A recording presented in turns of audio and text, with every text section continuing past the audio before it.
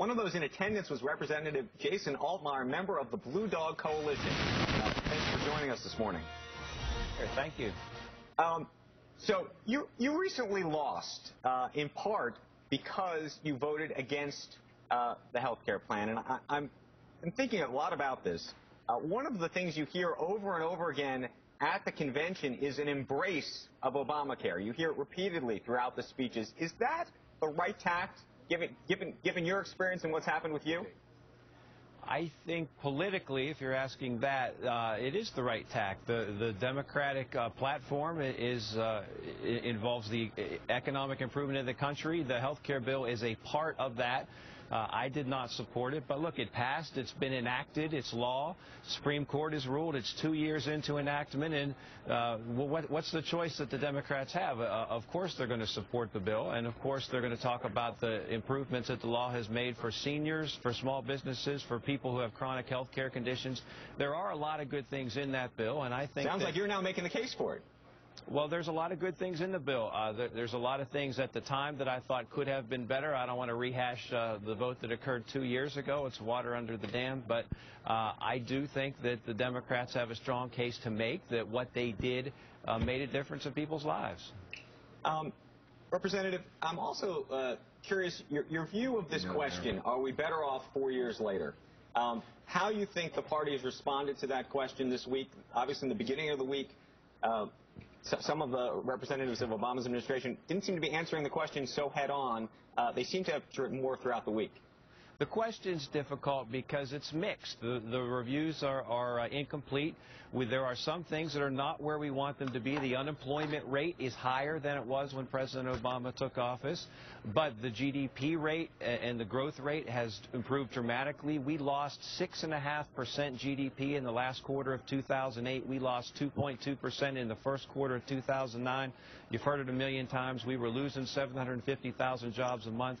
Those are real numbers. Right. And we are a lot better off in those categories. But the unemployment rate's not where we want it to be. We haven't fully recovered. So that's why the question is difficult to ask. You don't want to set yourself up politically because there are things you can point to that aren't better than they were 4 years ago. Representative, we have Larry Bossidy on the set this morning, and he and others who come to this table, CEOs, former CEOs, board members, have said that Obama is bad for business.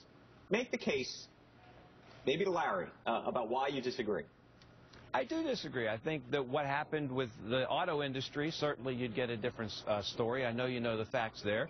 I think if you look at our relationship overseas, the trade agreements that have passed, three of them, I believe three of them, since President Obama has been in office.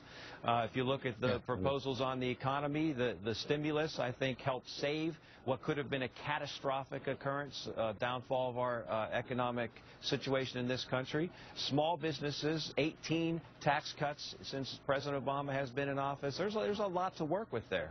Jason, though, why do you think that it's a good idea not to embrace business in terms of a relationship? I mean, they've made every kind of an attempt to join the president in some common pursuits and got no place.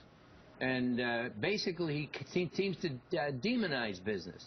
And it's great for a country to, another country to represent business in a way that's helpful all over the world. In fact, he's worked to the disadvantage of business, American business across the world. So it's unclear to me why he's done it, and I wonder if he should be reelected, if that will continue in the next term. I hear what you're saying, and I agree that some of the rhetoric has been over the top. But to answer your question of why it happens, we all lived through 2008. We understand the root of the problem was on Wall Street.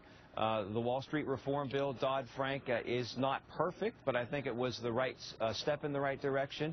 And the reason that you hear so much rhetoric about business and about Wall Street is because, look, that's what happened in 2008. Jason, you know about Fannie Mae and Freddie Mac. It was a housing bubble that was 20 years in the making. They're run by the government the last time I looked, and they had a major role in terms of what this housing market did. So to think that was all Wall Street is just miscast.